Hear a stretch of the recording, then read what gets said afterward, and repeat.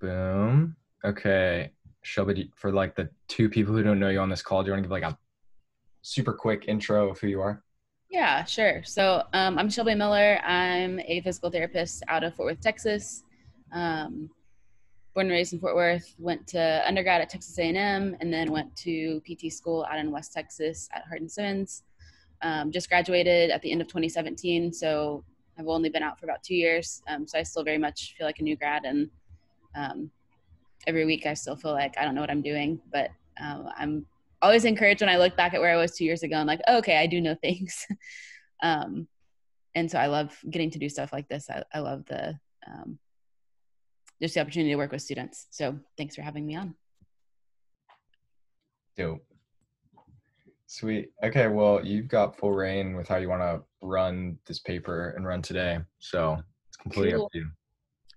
So yeah, this is like obviously a really short paper. So, which I think is sometimes nice not to be overloaded with just a lot of words. And sometimes you can just, my goal for this is that hopefully we can just pull some like big overarching like principles and kind of takeaways that you can consider when you're like on your clinicals and your CIs are asking you, okay, how do you take someone who's injured? How do you get them back to sport, like practically? Just because this was something that I felt like I really grew in my last clinical, which was at the clinic that I work at now.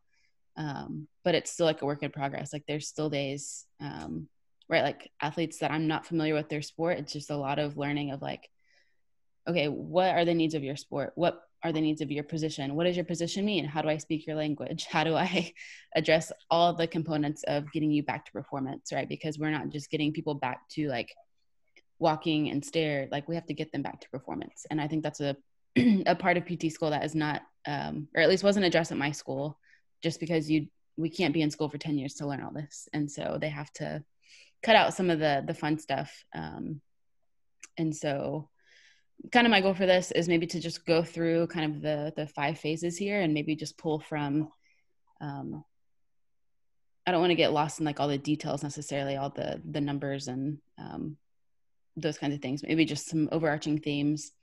Did y'all get a chance to look at any of the videos that were like supplementary?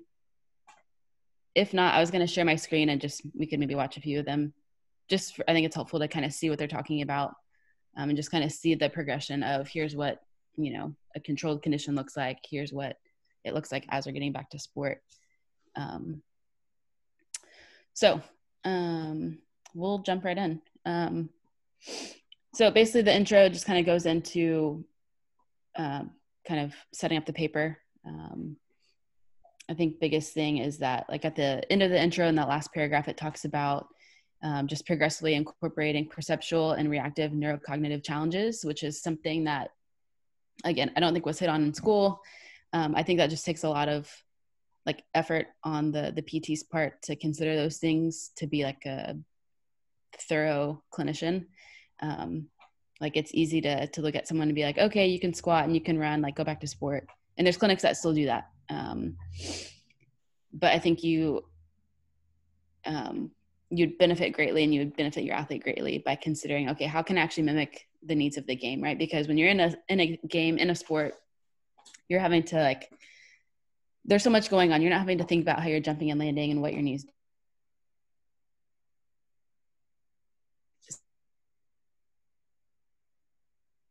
doing. And it's like, you shouldn't have to focus on things. This should have got taken care of way early. And you don't want your athlete going back to sport thinking about what their knees doing or what their arms doing, or if they're in the right position. Like they have to focus on who's coming at me, how can I react, like decision making, all those kind of higher level cognitive things. So I do like that this paper kind of addresses. So going into the first part, control chaos continuum. So they basically took a GPS and followed a central defender with a hamstring injury. Matter. They basically looked at, okay, what pre-injury level, what was their overall training load during the week? Was kind of the baseline. So once this person gets injured, that's kind of the baseline that you're trying to get people back to, at least in this this example, which is going to be true no matter the athlete, whether it's a pitcher, right? You're looking at, okay, how many pitches are you throwing before injury? Okay, now we have to get you back to that. And so you're always having to look at pre-injury, what's the volume of work being done? What's the intensity of work being done? What types of movements are being done? And how do we get you back to doing that? And I think that can be a little bit like overwhelming. Like it was overwhelming for me, and it still can be if I don't know exactly the sport of just like, man, well, how do I get you back? So this is just a reminder, keep it really simple. Just watch what they have to do. Like go on YouTube or just ask them, hey, what is the most important thing that you have to do from a positional standpoint or like a technical standpoint? And they'll tell you like, oh, I have to do X, Y, and Z. And if you don't know what that means, just ask them, hey, will you show me? Or will you show me videos of what that means? So let the athlete like teach you. Don't be too prideful or like scared to admit to them that you don't know how to like speak the language of MMA if you're treating a wrestler or something, or not a wrestler, a mixed martial arts that involves right wrestling and striking and all those components. Shelby, before you continue, do you want to, for people who may not know, can you give like a little description of what GPS is and why is that helpful?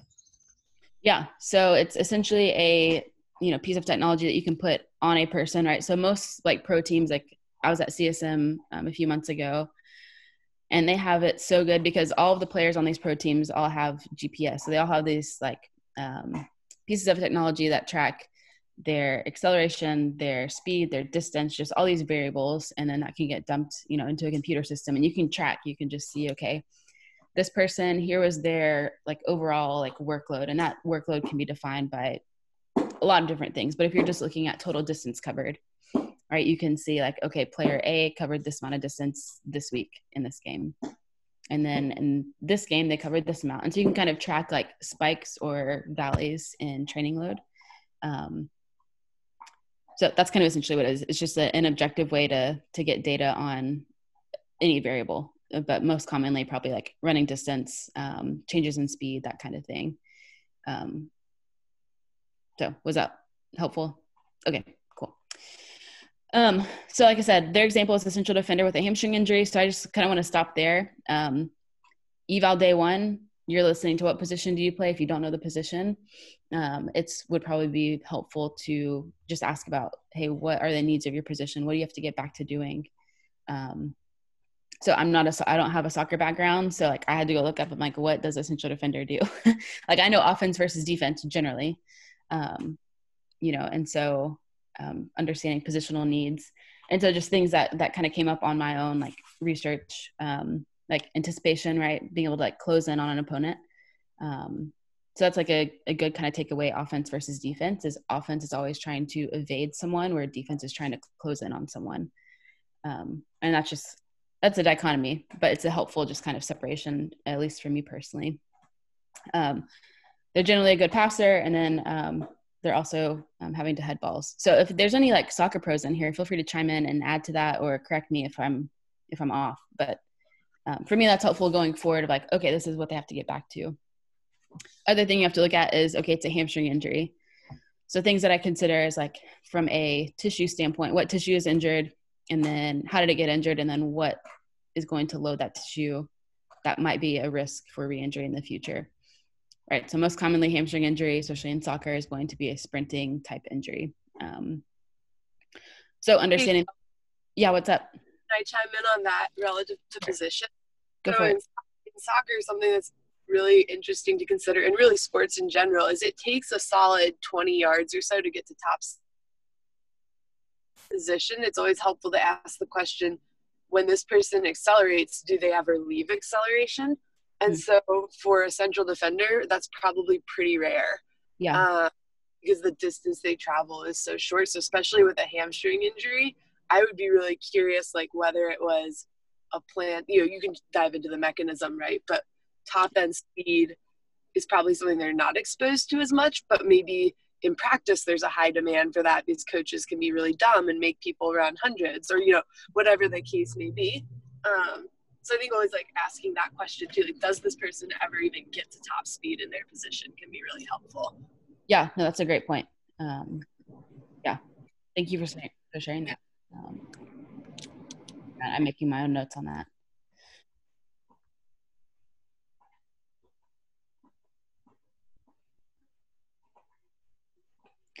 So yes, that's helpful, right? So knowing short bursts versus like longer distance, and then that can lead you into a whole like another rabbit hole of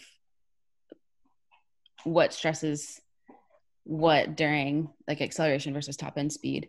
And Derek Hansen has a lot of good resources on kind of breaking down some of that. And he has some interesting thoughts on like hamstring rehab with like whenever he's rehabbing a hamstring, he like starts with short accelerations because of the point that Taylor made that you're not stressing the hamstrings the same way that you are at top speed.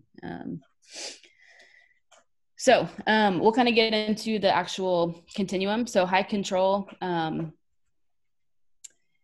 this is going to be just trying to like accumulate submaximal running volume for this person. So there's, different ways that you can calculate submaximal speed. Just to like give an example, if you kind of know their 40-yard dash time, you can just do some multiplication. And I know there's a few different ways to do this. So if Taylor or Chris, you'll have any different ways, feel free to shout out. But for example, if they run their 40 in like a 5-second time, just as an example, and you're wanting them to run at like 60% speed, you could take that 5 seconds, multiply by 1.4. That would give you like a 7-second time. So you're essentially just constraining the task saying, okay, you need to cover this distance, but you have to do it in this amount of time. And so you can have them work into submaximal running speed. That way, there's not a lot of like change of direction in this phase for the purpose of just keeping things controlled, right? So not adding in multiplanar movements just yet, just keeping everything sagittal plane. As far as like energy system development, you're probably going to be looking at more like aerobic, more so than like anaerobic. So more extensive versus intensive, which we'll get into here in a little bit as well. So as far as their like work to rest ratios, I think in the chart it goes into like they're having them do like 3 to 4 minutes of submax running and then like a minute or two of rest. So high control is pretty straightforward. You're just trying to accumulate volume here and getting them comfortable. So I'm going to share my screen real quick. And Shelby, I actually had a question, like when it's first introducing like control chaos, like continuum, I really like the point it makes that it's based like progression to the next phase is like based off of the athlete's like abilities rather than like a period of time post injury or whatever that is. That really makes sense to me. Like if they've sat around for 6 weeks, it's not like they're now in a new phase. It's what they're able to do. And so a question that like kept coming up for me when going from different phases was like, how are we, I don't know, I guess like what are the like cutoff, like what's the passing ability to then progress, Yeah. So it depends on like the research you're looking at. I would say most papers are it's going to be more objective based. So looking at, okay, do they have 80% strength symmetry? Do they have pain like 3 out of 10 or less with like isometric holds, with like isometric like knee flexion hold? Can they jog without pain, right? And then at that point you're like, okay, then let's move into the next phase. So it's going to be like criterion based, right? Not just like time, like, okay, it's been a week at this level, we're going to go to the next one. So generally you're thinking about pain. Is it minimal to none? What does their strength look like? Can they tolerate submaximal intensities of the thing you're trying to get them back to doing maximally? So can they tolerate jogging before sprinting? Do you have anything to add? So, yeah. So just another thing on that. So then say you're in a phase and all of a sudden like symptoms are coming back. Does that mean like you would try to maintain at that? I guess it's tough like with something like this to not like get into the weeds. I was just trying to like put together like a mind patient for me. Yeah. If I may be able to step in a little bit as well. Sorry, Taylor, were you going to say something? Yeah, but go ahead, Alec. I was just going to say hello, by the way, actually. I don't think we've ever actually met in person before. I know I've like seen you on Instagram and stuff. But nice to meet you, Taylor. I think if you kind of look at like everything along the continuum, I don't know. I try to like relate stuff to ACL rehab a lot because I think that's pretty like well known for most people. And so like looking at along the continuum, this might not even be until maybe 3 or 4 months out from the beginning of rehab. So like there's probably, like Shelbie was saying, a lot of prerequisites you've met before you're kind of getting into this sort of stuff, like a lot of strength prerequisites, and like building up a workload to be able to tolerate this sort of activity in the first place. Does that kind of help, Kevin? Yeah, that definitely does help. Kevin, go ahead. Oh, I was just gonna say that like then if we're far enough out, then it's less of like a tissue injury damage. It's like we're now past like that phase of like acute healing, and now we're into trying to increase their capacity. So we're less worried about like the injury and more looking towards like something like that. Is that? I think it depends, like if you think about an ACL graft, like that thing's remodeling for so long.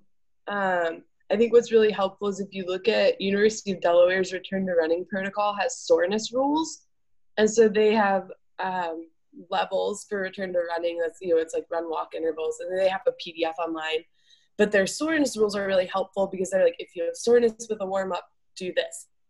If you have your symptoms during, do this. If it's after, and they kind of give suggestions for like dropping down versus resting versus continuing at the same level. And I think that's a good heuristic overall, whether you're using their return to running or a different one.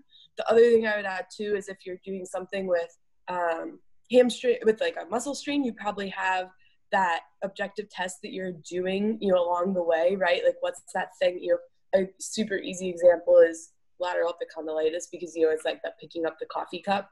But for your hamstring patient, maybe it's like how far are they getting in their single leg RDL? And that's just their benchmark of normal for them at that stage. And so you could use that as your test along the way. It depends what the patient, their injury is, but I think having that objective like check box of monitoring symptom response, or even in something like joint circumference. So a lot of times like late stage ACL meniscus, people will start getting swelling. Well, if you're like monitoring joint line circumference, then you'll catch that pretty quickly and can drop the volume. Maybe you maintain intensity and cut the volume in half and then monitor response, that sort of thing. So you could, I think as long as you have these heuristics built in, you're going to be well prepared to deal with it, knowing that like we're dealing with humans and weird stuff happens that we don't always understand, right? Cool. Yeah, that's super helpful. I guess, I don't know, it was just hard coming from like starting second year PT school to be like, what does any of this mean? But based on the injury and then what part of the body, like what's going on, and just developing like that contextual knowledge for what they're dealing with. That's and helpful. that the work that Shelbie is, walking us through here is something you could take a different task and apply a similar framework, right? And so I think knowing those things like, what's their kind of that thing that pisses them off, right? That we can keep tabs on that's pretty objective. Yeah. And there's not a right or wrong formula for adjusting the workload either, right? Like you're doing much, Shelbie might cut it by 35% and I might cut it by 25 or 50, depending on the day and how much coffee I've had and the person in front of me, and their history. And we're probably not, any of us are right. No, but we're not wrong either. We probably have good reasons. Exactly. As long as you have like a good reason for doing what you're doing and like some good, just a good framework to pull from, a good just kind of, these are my general rules for things, and then I have some wiggle room within those rules because it's just like Taylor said, we're dealing with humans, and it's not always going to make sense, and it's not always going to be like a one-to-one thing. Was someone trying to say something? Maybe not. Okay. So any other questions on that before we move to moderate control? Cool. So moderate control, this is where you're going to start to introduce change of direction with the ball, at least in this particular athlete. So the cool thing about this that I think is helpful to understand is that you're introducing change of direction. So you're introducing more degrees of freedom, so less constraints, but it's still predictable. So you're not having any reactive component yet. So you're still increasing chaos a little bit, but it's still pretty controlled because the athlete knows where they're going, what they're doing. There's not any like big decision making having to go on here. I had one question real quick, Shelby. Yeah. So before we move on to the second one about the first one, I know it's mostly, we kind of talked mostly about like sagittal plane stuff, but do you introduce a lot of like frontal plane stuff in that first phase as well? Like, you know, side shuffling, karaoke? Yeah, no, I would. And that's something that, I don't remember how long ago this was, but I think initially I just, for various reasons, was like sagittal plane first, then frontal, then transverse. Yeah. The paper that I was reading on hamstring injuries a few months ago, that was arguing to introduce frontal plane, transverse plane, and then sagittal plane last for that reason. And so, yeah, personally, I kind of will just introduce all depending on tolerance. Yeah. If they're like really lit up and like can't handle any like sagittal plane, like hip hinge variations, then yeah, I'll go more like lateral lunges or lateral transverse stuff, and then try to reintegrate sagittal plane things as they can. There's something John Hodges at Nevada PT talks about that's super helpful, is framing things in terms of what's their high tolerance movements versus low tolerance movements. And I think like what Shelby's talking about fits into that really well here. Of, you know, a low tolerance movement for hamstrings is probably going to be their hinging, bridging, that sort of thing, depending how early stage they are. But that frontal plane, like lateral banded walks, side planks, that sort of thing is probably going to be a lot more tolerable. And that's a way to get like maintain a little bit higher volume and intensity in their training. Mm-hmm. Have high tolerance movements. Yeah, exactly. No, I like that. Good question, Alec. So yeah, change of direction. Other thing that I would kind of take away here is that it's gonna be more of like an individual drill. You're not reacting to like, it's not any kind of like 1v1 type situation. They're also going to introduce like short little burst accelerations, which again is increasing the intensity a little bit. But again, you're not having to react to anything necessarily. So I want to try to share my screen to show y'all the video because I found it helpful, but I don't know if it's gonna let me. I've never done this before, so let's see. Did that work? Yes? Okay, cool. I think it was.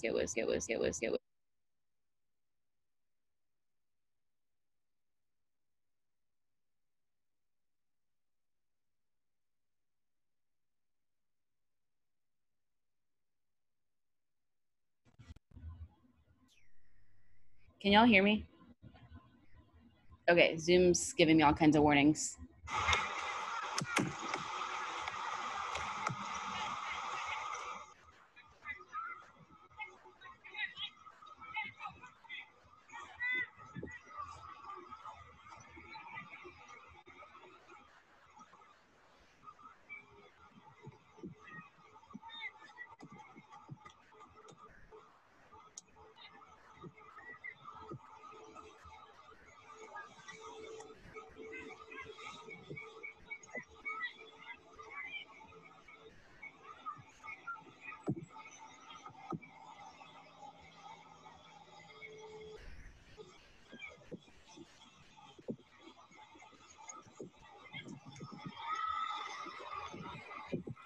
Don't forget your walking period in between. Remember, we're looking for a subtle change of speed and tempo.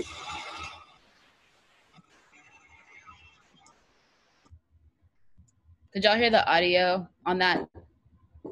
Okay, so I liked just seeing that because it's helpful to see, okay, there's some change of direction, that's with the ball, it's all predictable.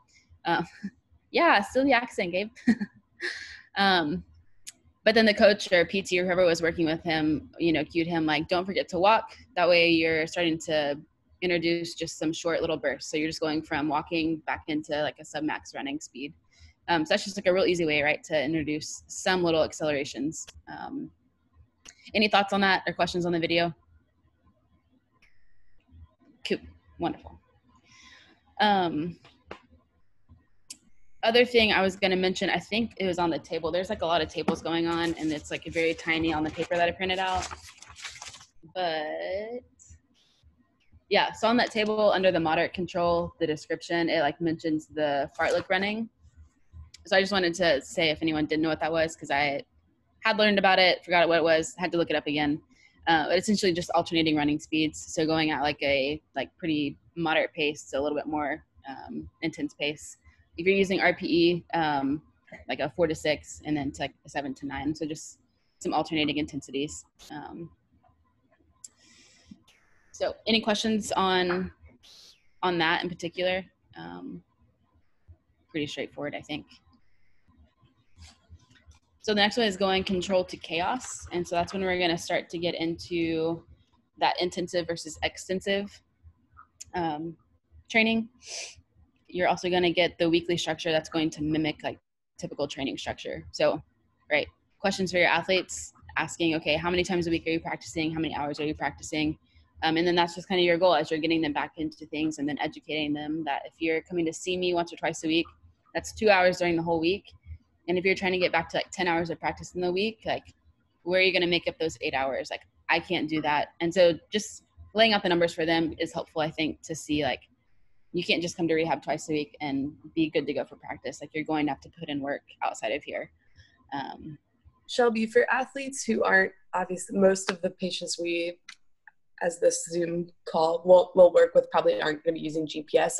Do you educate about tracking their return to practice or tracking minutes or anything like that?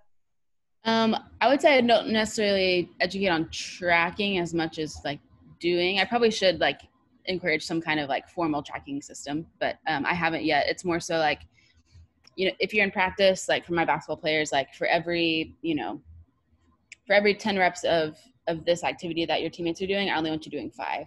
And so giving them some kind of, 50%. If you're going into like a scrimmage, like for every like 10 minutes that your teammates are playing, I only want you playing 5. So not really like a formal tracking, but just giving them some kind of something to anchor onto. Yeah. What about you? I've had high school kids where I'll like write down for them, and Hodges is really great at this too. If you guys don't know who John Hodges is, he was one of my CIs, and he's baller, also super fun to party with. But he's really, really smart and really, really great at like the practical side of patient care, and is like a walking PubMed. And so he'll like track out for people like, okay, he'll write on a piece of paper, like, Monday through Friday, here are your practices. This is what you're going to do in each practice. And then just like have them take a picture of it on their phone. So like that can be helpful, and then have them report back or have them write down like, oh yeah, I did like 75% of practice or 25% of the non-contact stuff, which was about roughly this many minutes. Yeah, I've also definitely done stuff with kids of like, okay, in scrimmage, you get 5 minutes on, 5 minutes off, Yeah. Do you also have them track any kind of like RPE or just like immediate like response to those things, so that, when you see them a week later, they're not like, I don't remember how I felt? Depends on the person. Okay. Dude, I think if there's somebody that's like, I feel like with girls, a lot of times they're hyper focused on how they feel. Sure. I don't care how you feel. I just want you to do. Sure. Sometimes with boys, I tend to give them a cap. I don't want nothing harder than a 7 out of 10. If that means you have to sit, you sit. Yeah. Nice. Yeah. I like that. Taylor, I have a question based off that. Yeah. So I've never prescribed RPEs for like anything besides resistance training. So how accurate do you feel like a 7 out of 10 is for an individual? Like, what does that inherently mean to you? I think if you're trained, you know what that is. Like I remember even in like my low level high school soccer, coaches being like, all right, this is like 25% speed, 50% speed, 75% speed. I think you could even in clinic, like do some jogging and be like, hey, like, does this feel like about like find what feels like about 50%. or even if you go like low, medium, hard, and I want you to stay at medium, you know? But I think it can be for any intensity. Like I've even seen it used for, say, like climbing athletes, like rock climbing. Mm-hmm. Nothing out of 10 RPE, like Mm-hmm. working again. Mm-hmm. Or most of your sessions are in the 6 to 7 range, and then, you know, you do short bouts of harder stuff. Mm-hmm.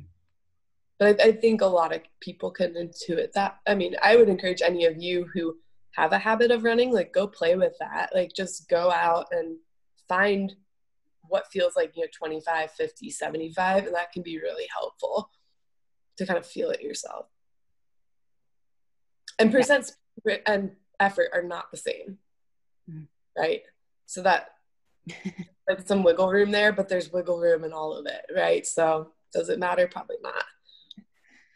Yeah, I think you can get, there's like a lot of different rabbit holes you can go down on, like the whole,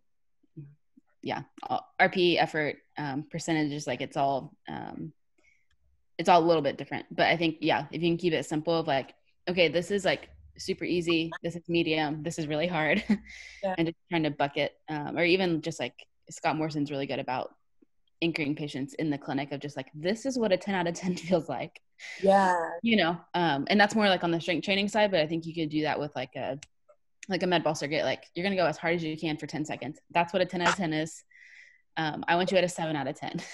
Yeah. And I think too, that there is, for those of you who maybe aren't headed to sports medicine or will inevitably have rotations where you're working with very, very sedentary people or really deconditioned people, these things still apply, right?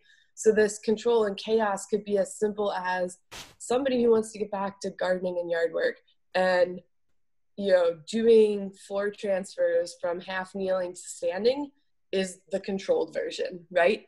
And then them doing it, you know, practicing doing that in the grass before they do a full morning of gardening, like would be a progression towards their return to sport, if you will. Mm-hmm. And the anchoring can be as simple as, you know, letting that elderly person fail at trying to do a sit to stand without their hands and feel like what it struggles, and then like educating them like, no, this is good. You know how hard you can try now. We know you could try really hard, you know? And so I think you can apply these principles in any setting. Yeah, that's a great point.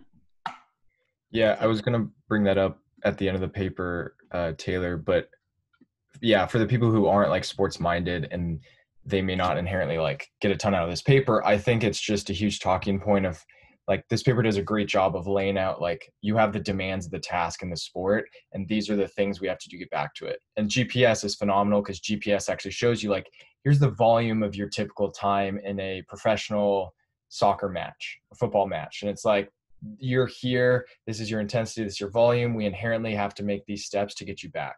But like those principles, as you said, Taylor, it's like that can be applied in any setting. And you should look at it as like, this is the task or this is the behavior we want you to get back to.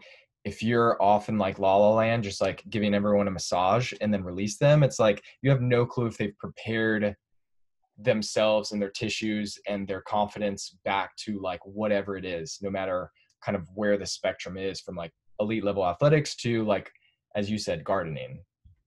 Mm-hmm. 2 points to that as well. One, and Shelbie, that you probably have some insight on this too. When I was at Healthy Baller, one of the owners there, Matt Boyd, works with a college lacrosse team, and they use GPS. And he was saying that after every game, he looks at the data and gives the coach a breakdown of players, red, yellow, green. So like the players who are on the bench get a green score, which means the day after the game, they're doing heavy conditioning. Mm-hmm. Players who did a lot, you know, who's maybe a starter who played the whole match, they do nothing, or they're like just doing like active mobility, whatever. I think that can be maybe a little bit of an awkward discussion with some patients of like, okay, so before you got hurt, how many minutes were you playing? Mm-hmm. That's really important too, to know like, okay, maybe that person is ready to return to sport sooner than the person, or not as soon. You could argue either way, but just keeping that in mind of like, or, you know, they are returning, but maybe they're still checking in with you as a PT. How many minutes did you play? Oh, I played 7 minutes. okay, we need to go hard today, versus, oh my gosh, like you played 75% of the match. Mm-hmm. How are you feeling? Well, and at that point, you're really training the athlete that is sitting the bench. You're training them to get back to practice rather than performing in a game. Yeah, that's a good point. Based off that, do you want to, either Shelbie or Taylor, do you all want to distinguish like kind of your thoughts of return to practice, return to play, return to sport, kind of those delineations? Because I think there's like a lot of people say return to sport, but that's kind of like the end goal. Yeah. Or a return to competition, but there's a lot of like other things that could be prior to that. Yeah, I think at least what's most recently has been kind of on my mind when it comes to return to practice versus return to play, or return to sport, return to competition, I'll say. Like I was wrestling with like, I don't want to gas my athletes if they had like a really, really hard workout day yesterday, because I would like them to recover. On the other hand, like coaches, most high school coaches don't really care about that kind of stuff. So they're just going to gas them every day. And so on one hand, like I am having to prepare them for practice from the standpoint of, you're not going to get adequate rest intervals the way that I would like you to, because your coach does not like prescribe that. So you have to do hard things for 2 hours. Versus like, okay, me trying to prepare you for a game is like, I'm going to give you a lot of like adequate rest so that you are getting back to performance. And so I don't really have like a clear answer on that necessarily, as much as when I just think about returning to practice, it's more like you just got to do a lot of hard things for a long period of time because you're not going to get rested, versus returning to performance.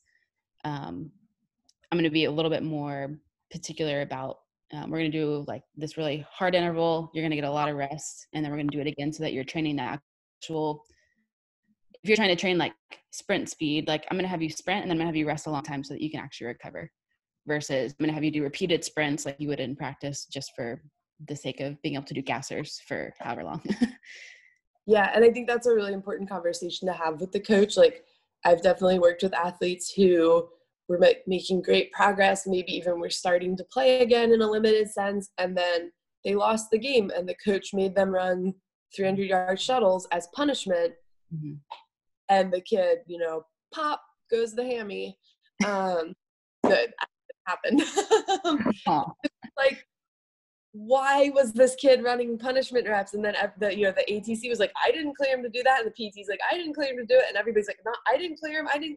Well, he's a 16, 17-year-old kid. His coach tells him to run, he's going to run. Like, and so I think having those really clear conversations, and even like getting to know high school coaches in your area, or at least opening it up to them of like, hey, I would love to dialogue with you. Sending a note can be really helpful of like, we are doing conditioning in clinic. They're not doing anything extra. They're allowed this many minutes and that's it. Mm-hmm. So like, just again, feeling things out, and also knowing your athlete, right? Like the soft skills of, will they say, no, I'm not supposed to run? And will they be able to advocate for themselves, or are they going to struggle with that and maybe need you to be their advocate? Mm-hmm. Or parents can be a huge issue with that too. And parents can sometimes be not bought into this idea that max output requires max rest, or close to max rest. And that can be, and even, again, the application to old people, right? You want them to perform a near max effort to stand. They're not like that. They can't do 5 in a row. So like, that's a conversation, right?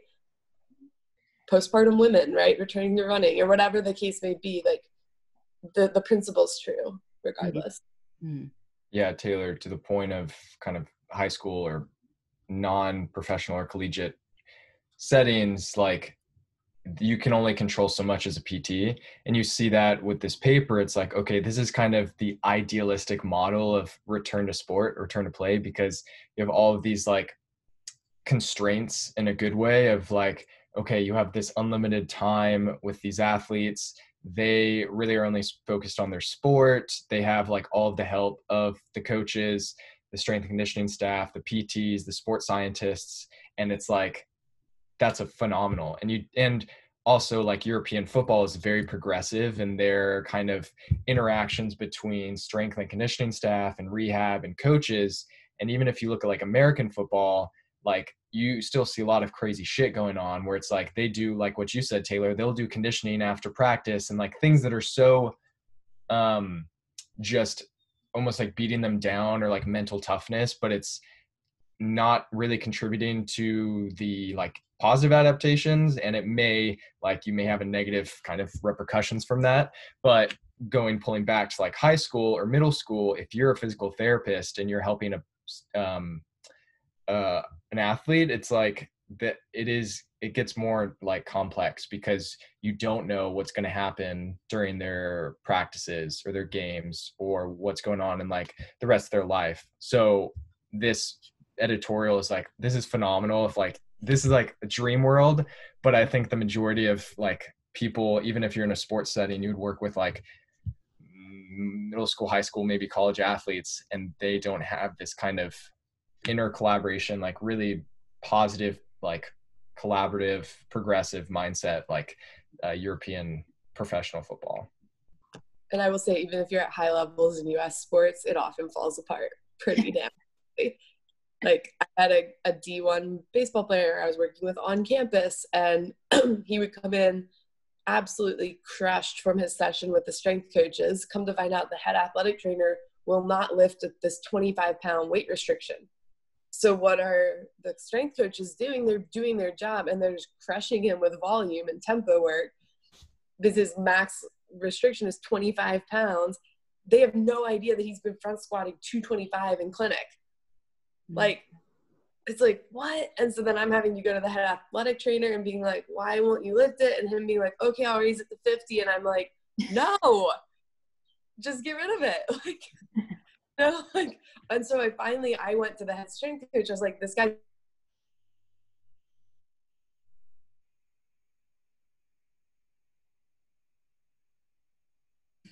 Like, I know.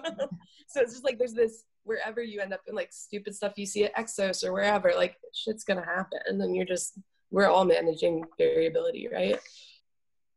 Yeah. I think it's almost harder sometimes at higher levels because there is so many people on board. Like there's just a bigger team of people where like in high school, it's like, okay, I just need to worry about you, your coach, and the trainer, the athletic trainer. And the parent. And the parent. Yeah. I guess in higher level sports, the parent's not an issue. I hope not.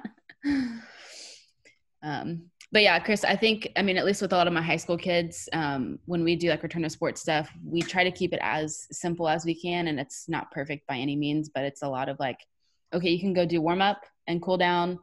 When your team's doing practice, you get to do your rehab. Okay. And then maybe, whenever it's time to move them on, then it's like, okay, now you can do like individual drills. Okay, now you can do 1v1. Okay, now you can do like small-sided scrimmages. Okay, now full practice. Okay, now, a part of a game and then a full game. So trying to at least give them some specific instructions without getting too hung up on like specific like workload tracking, because it's just hard with high school kids sometimes. I think a pro tip there as well can be knowing sport and knowing what the breaks are. So like with soccer, with an athlete, you can play the last 15 minutes of each half, right? Because they know there's an end point. If you tell them you can play 15 minutes and coach starts them and it's a tie game and it's, X, Y, and Z other factors, you think they're going to after 15 minutes? No. You can play the last 15 minutes half, or in basketball, right? Like you can play this many minutes a quarter. Mm-hmm. Kind of nuance it that way a little bit. I like that. I'm going to share my screen again just to watch some of the videos for the control to chaos. So as far as the intensive versus extensive, so intensive, think more, obviously like higher intensity, like short bursts, not as long of rest breaks, a little bit more like reaction based. And then extensive, they kind of talk about more like aerobic power intervals. So running or some kind of conditioning from an aerobic standpoint. So longer durations, shorter rest breaks. And I'm sorry, I think I misspoke. On the intensive, you're having longer rest breaks because of the intensive aspect. So higher intensity, longer rest breaks. Extensive, lower intensity, shorter rest breaks because you don't need it as much. So let me pull up the videos that go with that. 4 and 5. So this is the one that they quoted for the intensive. Nope, I lied. Video 3. Intensive work.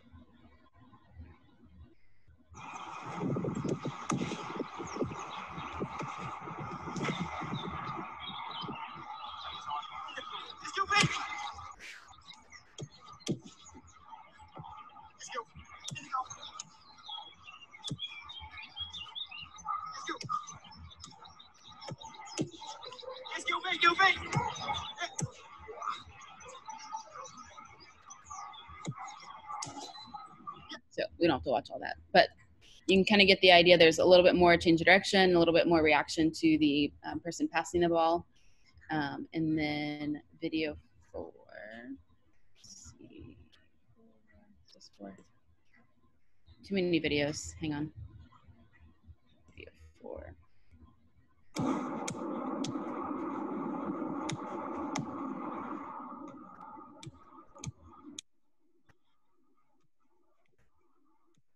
Brilliant.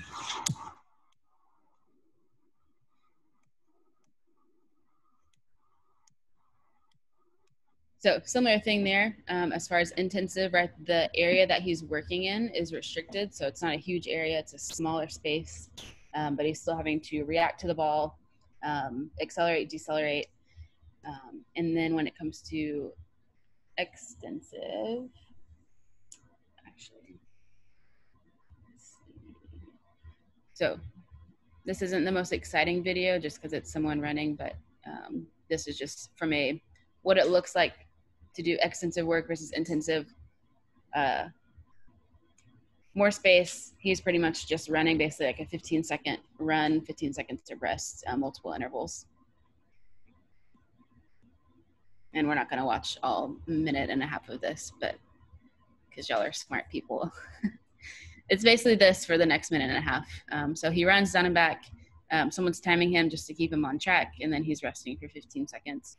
So 1-to-1 there. And, you know, work to rest ratios, you can kind of manipulate that a bunch of different ways. Shelby, could you make the differentiation between what extensive is and intensive is one more time? Yeah, so I would say generally extensive is going to be more lower intensity, longer duration, shorter rest break, where intensive is going to be higher intensity, longer rest break. And then generally just like intensive is going to be more intensity, more acceleration, deceleration, where extensive is just going to be more kind of like tempo runs in a linear fashion. Yeah, maybe to add on that, and I'm curious to hear Shelby or Taylor's, like the original place I heard like that kind of extensive versus intensive tempo is like through Charlie Francis, the like running method. But the way I describe it, or the way I think of it, is like those intensive sessions, it's like those are almost like creating specific, like what Shelby said, but like specific demands that are more like, I guess, require more of an actual like demand, whereas the low extensive sessions are in a sense like they're almost like active recovery. Like they're not really stressing the system that much. And so it's almost like high and low sessions where you never really have like a medium, like you can think of it as like glycolytic or something where you're just kind of like, you're not going fast enough or intense enough to create like a sport specific adaptation, and you're not going low enough to actually recover from it. And sometimes that's needed when you have like a middle ground sport, like 800-meter running or like MMA or something where you are kind of living in the gray, or like CrossFit. But some of these sports like soccer, American football, rugby, it's a very like alactic aerobic where you have these short sprints and you have these really long periods of like walking, slow jogging, standing. So the extensive versus intensive does a great job of preparing both of those aspects and not really giving you this like shitty middle ground where you're not really doing well of either side, if that helps. Yeah, the middle ground's going to feel like a lot of hard work with not a lot of adaptation. And that's like basically preseason for any high school sport. Right. And that's actually something I think that is really worth having a conversation with your patient about. And this is not original to me. This is stuff I've learned from Ryan Bogus, who works with a handful of NFL players. And so when he preps them for their training camp, they do one session a week that's like glycolytic misery, just to keep them prepped for it. And then actually will coach the guys, like, swing your arms a little faster than you need to so it looks like you're running faster in these stupid drills that have nothing to do with your position. And like high school kids, obviously that's like kind of a weird, like, you don't want to encourage slacking, but also just, you know, maybe even the education piece of like, hey, the stuff you're doing in training camp isn't super specific to your sport. But like, you know, it's just how it is. You have to go in and work hard. So it's going to suck, but we've prepared you. And having a big aerobic base will help with that, right? Exactly. Yeah. And that's something too, I think, like, can be hard to, is overlooked, right? Because them doing steady state for 30 minutes is not something we're going to bill for, but it's definitely, I think it's good to give the option, hey, if you want to stay longer and do that on your own, we're not going to charge you for that. I think it would be really helpful and get the parent on board with longer PT sessions for that purpose. Well, and I think educating, right, because sometimes kids, they're just like, I don't want to be on a bike for 30 minutes, and just educating, well, you don't have to be on a bike for 30 minutes. You could do like an ab circuit or like a low intensity, like med ball work, or like some sled work at like low intensities, as long as you're going for like a long duration and keeping the intensity low, you're still getting similar adaptations. And so, because I think that is like a common thing is like, well, I don't want to go run for 30 minutes unless they're a soccer player, then they love running. Well, and so, you it kind of showed it with some of those earlier the high control and moderate control of like, you could have those sessions where like you're kicking the ball and you're like slowly running and passing it or hitting it, and it's like if you do that continually for 20 or 30 minutes, like that's achieving kind of the same adaptation. And it may be more interesting than just like jogging in place or running for whatever. Yeah, exactly. Okay, I know we're coming up on an hour, so we'll kind of go through the next two fairly quickly and then wrap up, just to be mindful of y'all's time. So moderate chaos, you're basically having higher speed running with some unpredictable movements. You're trying to increase overall like sprint distance. So not necessarily like the distance of like a single sprint, but like the volume of sprinting distance-wise. And then just trying to get their typical training load up to normal at this point. So video-wise, I'm gonna pull up just so y'all can see it. I think it's on video 7. And then high chaos, I'll just go ahead and say this now, it's just testing worst case scenarios. And I think as a new clinician, that can be a little bit scary to just be like, I'm gonna test the worst case scenario in clinic. Right, but you have to, because sport is the worst case scenario for these kids. And so if you are scared, they're going to be scared. I just had a kid this week who was doing double leg. He's 10 months out of ACL because he's 12 and was really behind. He was doing double leg, like little pogo hops, and just re-tore in clinic, doing literally something very conservative. So I say that not to say that you shouldn't do that, but to say you can be smart and do everything the way that you're supposed to, and even do like scary things, and kids are going to be just fine. But there will be instances where things happen, even if they're objectively ready to do those things. And so don't be afraid to do hard things and scary things with those kids when they're ready for it.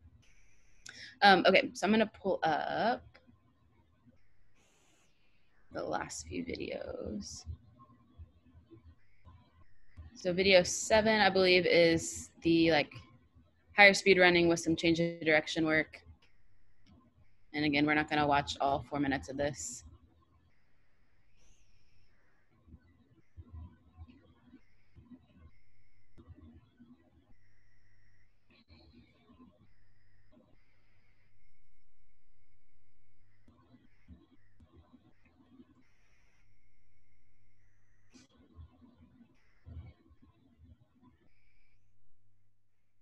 So those players having to field passes and then have to go chase the ball downfield, which is going to basically force her to run faster. So you can actually use how hard you're kicking, right, to force the patient to pick up speed. So they're probably not having to tell this person to run fast. They're just kicking the ball really far and having her track it down. Her or him, I can't tell. That is one of the videos. And then I think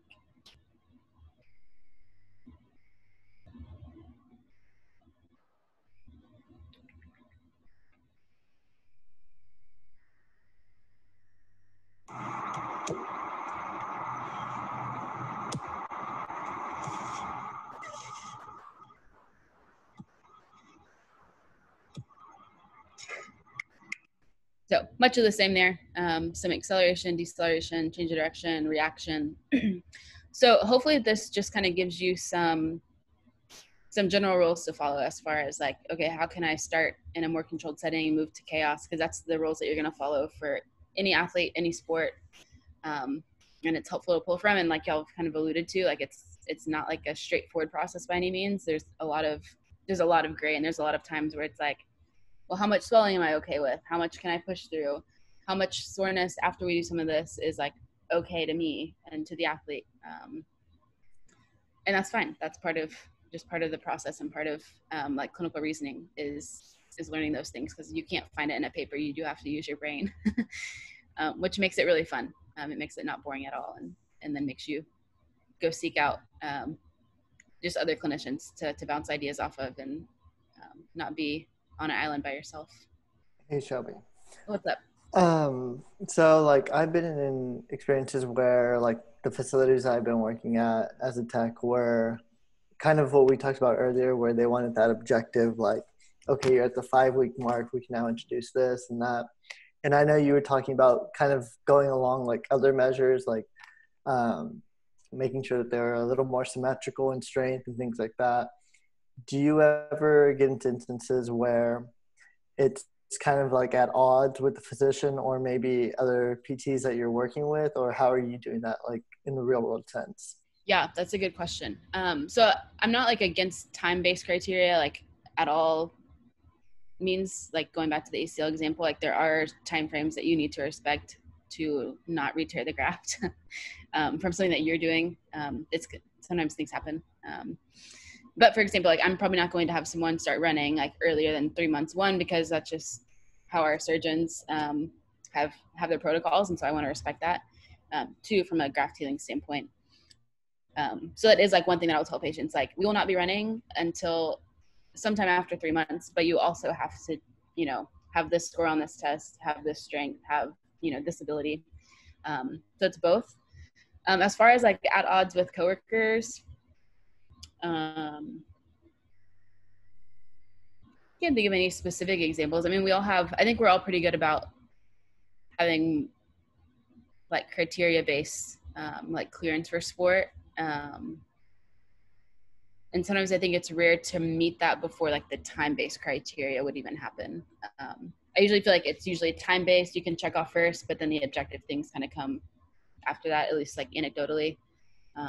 Yeah, I was asking mainly because like, granted you're kind of younger, so I could see how like a lot of young PTs can get into situations where it's like they get other clinicians working around them that are maybe a little older and are purely just in that time frame model. I didn't know if everybody you're working around kind of shared the same philosophies and things like that. Yeah, we're all like 25 to like 33-ish. So we're all similar in age, similar in or not similar in experience. There are more experienced clinicians, but just our clinic is fairly progressive as far as like research and sports stuff. So luckily I'm in a clinic where we don't have a bunch of like old thinkers. So with this paper, Taylor, Shelby, or any of y'all, is there anything you didn't like about kind of their progression or their thought process? Like one thing for me, and maybe it was just nitpicking, but like the verbiage of like chaos, control to chaos, it just like, it was a weird way to explain it in my head. Like obviously it's kind of addressing the same things, but I've heard it more of like you have like these constraints, or you're working at like these principles of like intensities or durations, and then moving back towards like less prediction and more reaction. But were there any things from the paper that you're like, I don't know if I agree with that, or like, yeah. It's a good question. Nothing necessarily comes to mind. I really resonate with control and chaos. I like just kind of, to me, it's very synonymous with like having like a closed skill and an open skill. Just you're kind of moving along that continuum, or predictable to unpredictable, change of direction versus like true agility, right? So having to make a decision based on a stimulus or based on some other person. As far as like critiques of the paper or critiques of like the continuum, I think the only thing that, I mean, and I didn't look into this super deeply just because I haven't had time to, but just like their work to rest ratios on some of it was interesting. It was just different than what I would have thought it would have been based on their goal. And I think one of those was like on the aerobic, like power, like intervals, like the 1-to-1. I think I would have done more, like just a longer rest period if we're addressing like aerobic power. So it's like real like small things like that. But the overall like principle of the continuum I really liked.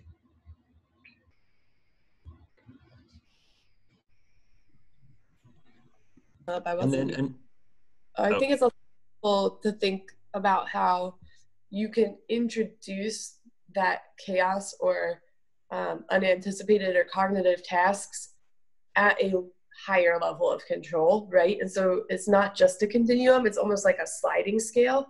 Yep. And so what you can progress is like, somebody is here on the scale in terms of, in a really controlled, closed environment, we can actually scale back the physical demand of the task as we scale up kind of that open demands of the task. And that is a progression, even if physically maybe it's different. Yeah, that's a good point. Sorry, what were you going to say? Oh, I was just going to say that one thing I liked that Shelbie mentioned earlier was like sort of using these phases as like to the like specifics of the sport or the patient, like sort of giving them examples of like what the progression will be back to like return to performance, like the small scrimmages on the side and stuff like that. Especially that stuck out to me for even up to like the high school athletes, like they might just be practicing, but they like giving them something tangible that's like they can relate to, and they know, okay, this is like within like the realm of what I should be doing, and then like this is where I'm going. I think is like a really good structure to provide them early, just to sort of give them, it's almost like a prognosis thing, but just from like the activity standpoint, not necessarily like, I don't know, just like what their capacity and ability will be like in the process to getting back out on the field for a game. Well, and that will help them like trust you as the clinician if you're able to like tell them like, hey, here's what we're going to start with, here's where we're going to go to next, here's where we're going to get to. They're like, oh, okay, they know what they're doing. It's not just like you can only do this right now, and there's no like, but when this happens then you can move on. It's just kind of like, okay, well, how long am I going to be stuck here? So I'm always pretty clear with my like ACL patients of like, for the next year, here's what this is probably going to look like, some variation of this, just so they know like, here's where we're headed, like here's where we're at now. Just so I think that's helpful to not have so many like unknowns from like the athlete perspective. Yeah, I think that's huge, especially in like you think about like junior high or high school athletes. Like if you're giving them that, it's like one, letting them know what to do right now, but then also it's like, let me try to do this well, because here's the light at the end of the tunnel that I'll be able to get to scrimmaging in like 2 months or something, or a month. Mm-hmm. And it gives them something to look forward to. Yeah, exactly. Hang on, I'm trying to save all these links that y'all are posting in this chat so I can look at this later. Because the minute we get out of this, I can't see it, unfortunately. I know it. The hard way and other things. Chris, I think I'm doing this. Taylor just posted that the rehab protocol that every single day at work, and I'm like referencing it, like not just for like knee patients, but like other patients I'm seeing too, because it gives a good idea of not just how to periodize in rehab, but also like how to set up a program on like individual days, and like what a session from like week to week should look like and from month to month. So if you guys get a chance, highly recommend you like click on that link that Taylor posted and like take a look through that thing. Yeah, also just another plug there is like poke around his website. He has some awesome like pain science handouts for patients that are like 1 page long infographics, and can be really helpful to have like a very brief conversation in clinic and be like, hey, take a look at this and like digest it and let me know what you think. That's been helpful. So many resources. I love it. Resource queen. Hey, Chris. Well, I'm not going to ask if I can. I'm just going to do it. You guys, like, I'd love to hear from you because I haven't picked the article for next week yet. So 2 questions. One, do you want something that is more Gen Pop focused or more athlete focused, or one of each? And then the other question is, do you want it to be more of like a summary discussion, or do you want me to like prepare questions in advance and make it really interactive? Chime in.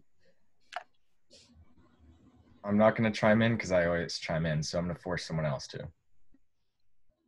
One thing I thought would be cool to discuss within the group is like one thing that I don't think that we got a very good grasp on in school at all was like how to break down movement into like different components, you know, and like how to actually say like this is a harder version of this activity, like this is the goal the patient needs to accomplish, that I can progress them to that sort of thing by using this exercise, which is like this is a simple form of it right now, and then like this is a way I can make it more challenging, you know, whether that's adding load, increasing range of motion, going from 2 legs to 1 leg, like that sort of thing. I feel like we never got that connection made in school, and so that was something that I placed a lot of emphasis on, like learning progression within individual movements after I graduated. I think that would be something that would be super helpful for everybody. And that's kind of what I was thinking when you guys said stuff about like strength and conditioning principles, like for this month's kind of topic, I guess. Does that make sense? Yeah. Yeah, even the whole conversation of the same manipulation of a variable can be a progression or a regression. I think like understanding that, you know, I love the example of box squats, right? Box squats can be a regression for somebody who is maybe really new to squatting or struggles at a certain depth. It can also be a progression in that it allows you to load them way heavier. So I think starting to manipulate those variables, I would be happy to throw something together on that. Yeah. On that note, oh, sorry, you can go. Oh, you're good. I was just going to say, I think like based on the way that we were taught stuff in school, you kind of get this idea that like when you have a specific condition, you need to do this specific exercise to fix it, you know, and it like took a long time to unlearn that sort of thing. And so I think if we were able to like kind of give that to them prior to them, I guess just going into it and knowing like there's no single like one best exercise. There's no single one best thing you can do for the patient. It's like highly dependent on them, and like everything can be helpful. You just need to figure out like what's the most helpful for them in that specific situation, you know? Mm-hmm. What were you going to say, Gabe? No, it doesn't entirely relate, but there's a paper that I got to look up now. It was from one of the barbell medicine reviews, looking at, I think like bench press versus like 7 different push-up variations, like to where they had it incrementally like to increase the workload. I got to look for it. And once I do, I'll link it. I think that's the same concept though, Gabe, of like what you're talking about, Alec. I think, Taylor, a good kind of pathway for next week would be exactly how to progress and regress and like where to start and what that looks like. Because I mean, we had an ex-phys class and it was a shit show. Like we didn't learn any exercise progression regression. So that may be more of like because that kind of can apply to any population, whether it's gen pop or sports or geriatric or whatever. So I like both those inputs Alec and Gabe. Do you want like a paper and a slide deck, or a slide deck or just a paper? Yeah, I mean, it might be easier considering like you might not have one specific paper on that thought process. You could do like a short editorial or like something if you have something in mind, but if you just want to use like, I'm sure you have tons of like things you've already presented on that are very similar. Like I'm not opposed to that, to doing a week without a paper. Yeah, I have to, if everybody else is okay, I have to make a slide deck on that anyway for something else. So I was like, ooh, that would be good to give me a deadline. Yeah, and a picture says 1,000 words, like just getting some of those in there. That'd be cool, because kind of like what Alec was talking about, and even just if it's in one sort of movement pattern, like a progression, then that sort of gives us like a better like concept of where you can, like what variables you can change. And then, with that in mind, you could probably carry that over and into other types of movement as well. Yeah. That'd be cool. Yeah, it was like a hard month to figure out because first we started with like clinical or physical activity guidelines, which is this huge overarching concept of like no one's physically active, but also there's only so much you can talk about on that because it's one, like depressing, and two, it's like, yes, we know everyone is like not meeting these guidelines.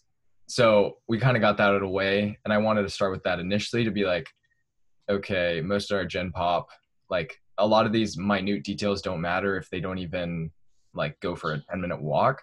But I think we still need to learn a lot of these principles because we need to have like explanations and reasons for why we're providing this type of load or this type of exercise. So I wanted like Derek, big picture, we just need to move more. And then like Shelbie, Taylor, and then probably Kevin McNamara of like, okay, let's get more down in the weeds and like actually figure some of this more nuanced stuff out. Yeah. And I just like shameless plug, you guys. I think I drove my clinical instructor crazy in acute care because I literally gave physical activity counseling to probably 85% of the patients I saw. And I was seeing like 16 patients a day plus because you do really quick evals. I think she was so sick of hearing it. But, it's like, oh, how do you make a really boring post-op hip more interesting? Oh, now that you have a new hip, did you know that the guidelines for older adults are this many minutes a week? And you make it really exciting and like, you have a new hip, now you can do this. What are things that you like to do? And you're doing your gait training, which is bullshit anyway. And yeah, like just like talk it up, hype it up. Yeah, any setting. Did you use the metaphor that they have new tires on their car? They can just get more mileage out of them? Ooh, I like that. I just say new hip in general and we roll with it. But yeah, or new knee or whatever. Now that you have this new knee, yeah. Dope. COP stations, all of the heart attack, sometimes nerves. Like, let's see if we can get you to another heart attack. Yeah. But yeah, I think that would be good. And I can maybe even throw in some like different ways of dosing to be like ways you can be creative with dosing to meet the patient's needs and kind of problem solve real world. There are a couple of case studies. Dope. I think that hopefully gives you a little bit more direction. But if you want to talk it out more, just text me or whatever. Yeah, but I think this could wrapping up. What? Do you know what Kevin's talking about? Yeah, he sent me a paper on, I think it was like hold on, let me check. It's on my phone. It's not what you're talking about. I think it's more of like a big picture conversation of what, why people need to kind of load tissues, like just resistance training and its effects. I don't know. I can link it.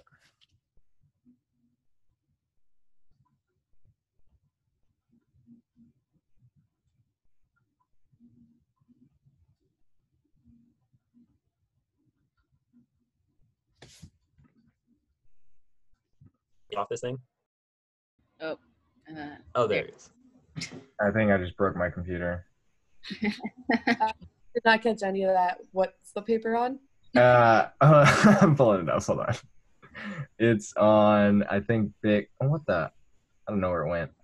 I'll find it, but it is not similar to what you're talking about. I think it's more just big picture concepts of what resistance training, why it's important for like a tissue perspective and like the positive effects from it. Awesome.